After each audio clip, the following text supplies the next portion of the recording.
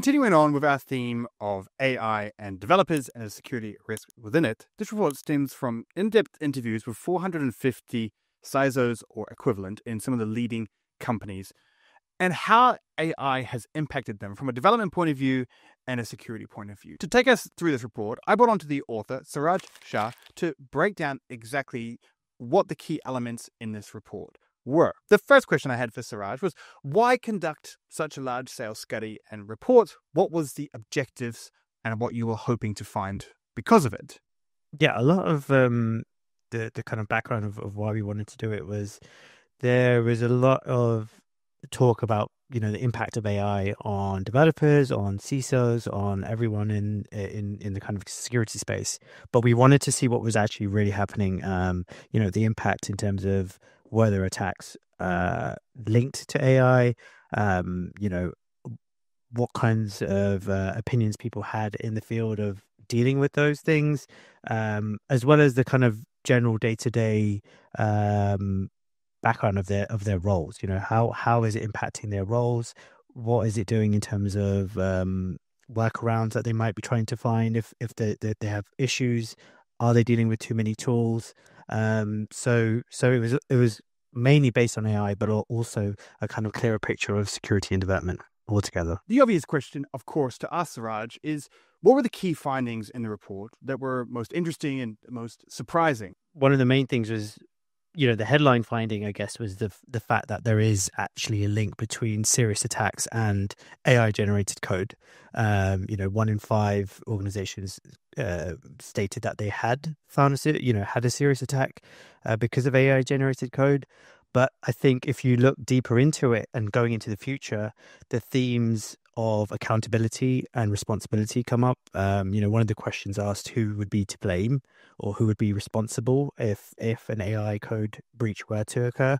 And the fact that the answers were kind of so widespread in terms of whether it was the developer who generated the code or the security team, really it begs more questions of how teams are now going to set themselves up to deal with this. They need something in place, a governance framework or something in place to get clarity on, okay, if this was to occur, is it the security team's fault or is it someone else's fault? That theme of accountability is actually quite interesting, because if no one feels accountable for AI-generated code, then no one will feel the need to ensure that it's secure.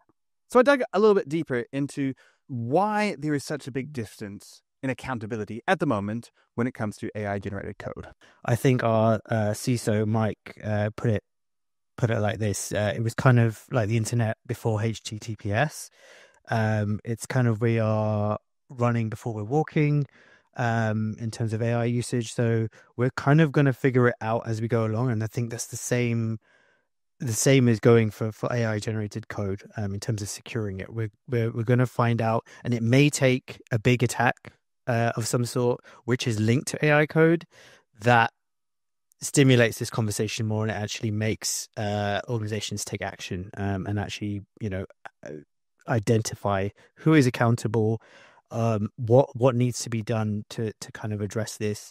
And the question is, there's a blame question, but maybe it's more the terminology should be responsibility, because who does the buck sit with, essentially? But it's not just accountability that's a big issue. It's also visibility. Most organizations don't actually know how much of their code is being generated by AI. And if you don't have that crucial stat, then you don't really know how to improve or focus your security efforts.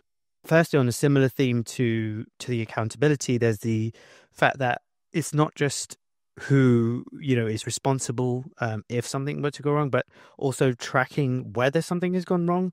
There's still I think organizations are still far behind on actually tracking all of their lines of code on whether they are AI generated or not. I think the divide is even bigger in Europe than the US. And it's clear that all of these things are linked. So we see, for example, code in production in the US is higher in terms of AI usage, but they're also tracking it more, and therefore they're also finding more AI vulnerabilities. So there's clearly something there that needs to be done in terms of tracking AI usage, because if you're not aware that there is AI usage, then how are you going to know that a incident occurred because of it. If you've been watching this show, well, watching other videos from me, you'll probably not be surprised that I'm not super optimistic about AI. I think it's really cool. I really enjoy using it, but it also freaks me out a lot. So that's why something in this report caught my eye and took me by surprise. And that is optimism.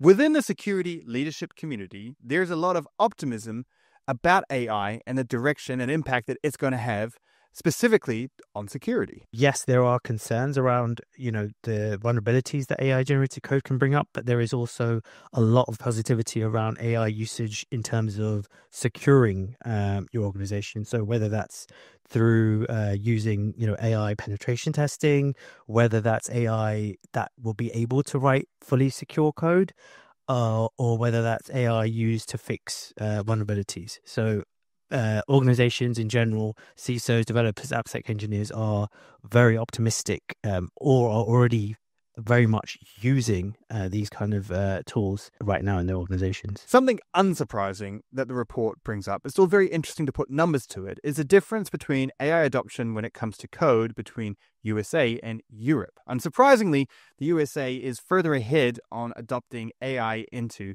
their pipelines, into their processes. So I asked Sooraj why he thought this was the case. I think it's kind of common in terms of technology usage, with cloud and with everything else that's gone on before. US has always been ahead of the curve. Europe kind of follows. And actually, one of the other stats was around, just comparing non-AI security incidents between EU and US. And the US actually had far more. But the flip side is that because they're far ahead of AI usage and they're tracking it more, the long-term impact is still kind of there to be seen. I think the differences are obviously, in the EU, there's a lot more regulation, there's a lot more compliance kind of frameworks that people need to follow, and therefore maybe AI rollouts will be slower. They'll be more cautious about doing so.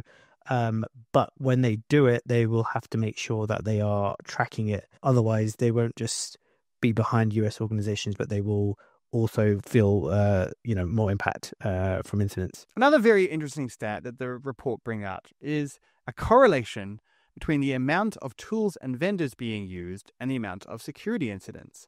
You'll be not surprised that there is a new groundbreaking AI coding tool coming up, it seems like every week, if not every day. But here's something surprising. The report stated that if the number of tools that were being used increases, the amount of security incidents also increased. So I asked Sooraj why he thought this might have been the case. Yeah, I think it's something that's in the cybersecurity space, especially. There's so many different elements to cover, and I think sometimes the decision in organizations has been to, okay, I need a different tool for this, and it will give me more coverage because I'll have myself, with a SaaS tool, and then I'll have SCA somewhere else, and I'll have DAST somewhere else. But what we're seeing from the data is actually that also means more cognitive load, essentially, for the developers who are dealing with all these tools. They have to learn how to use them. They have to learn how to perceive the alerts they're getting on these things, and it's just taking them more time to remediate. So overall, it's showing that the more tools you have, it doesn't really make you safer, and actually that integrating more tools into one place is probably a better fit and has better outcomes. And I have one final question for Sooraj. The report is called The State of AI in Security and Development. So I asked Sooraj, what is the state of AI in security and development? The state of AI in security and development right now is very much a work in progress in terms of AI. We are, as I say, going in headfirst in terms of trying to use AI, which is great for both protecting and for, and it's being used for generating code and other things. However, the impact that it's going to lead to, I think in the next few years, we will see a big AI code attack. We will see more incidents related to AI code. I think we're already seeing more incidents related to AI in general. And therefore, organizations need to do more in terms of tracking, in terms of making sure accountability is right. And I think we're still very much a work in progress of getting that right. And if you want to hear more about this report and more from Sooraj himself, you'll be able to catch him live on Thursday, the 6th of November in the webinar. There will be links to the report and that webinar in the description. So make sure you check that out, register for that webinar, and ask Sooraj all the questions that I didn't get the chance to.